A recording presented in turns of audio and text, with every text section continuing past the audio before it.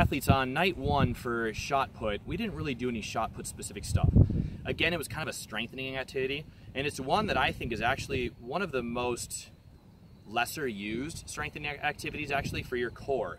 And that's a backwards overhead med ball throw. Now this is a really small med ball, but we were using that for the youth kids, and we don't want to go much more than, you know, the 2 pounds. So I'm going to just show you that activity.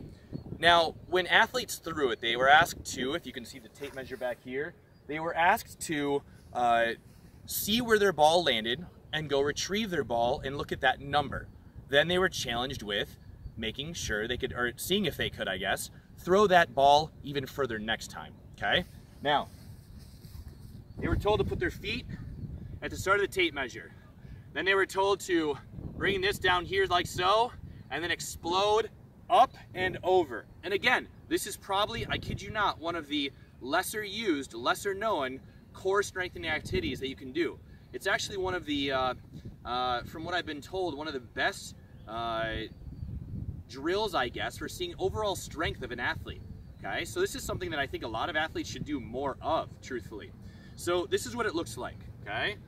And I won't go full, but I just want you to see the action. So down, explode up and over, okay? Then the athlete was supposed to walk down, see their number, remember that for next time, and challenge themselves to do even more now. All right, do you have any questions? Let me know.